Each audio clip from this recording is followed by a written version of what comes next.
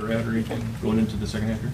Yeah, so I watched all the 6 games, every snap, and just took a lot of notes on what was like glaring needed to be better, and just also little things.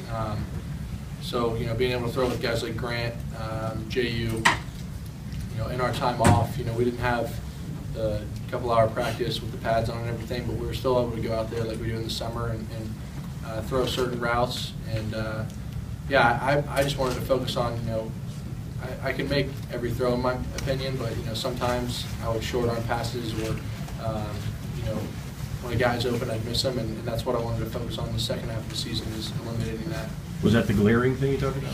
Yeah, Just probably. making sure that you're on the money when they're open? Yeah.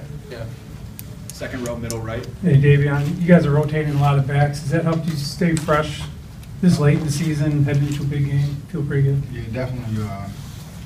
The way we rotate, the way Coach Weed's system is actually going right now is actually helping every single running back in our room, just staying healthy and making sure our bodies are fresh every down. Like, you can switch every play, and you got a fresh running back in there, and that kind of keeps the defense on their toes.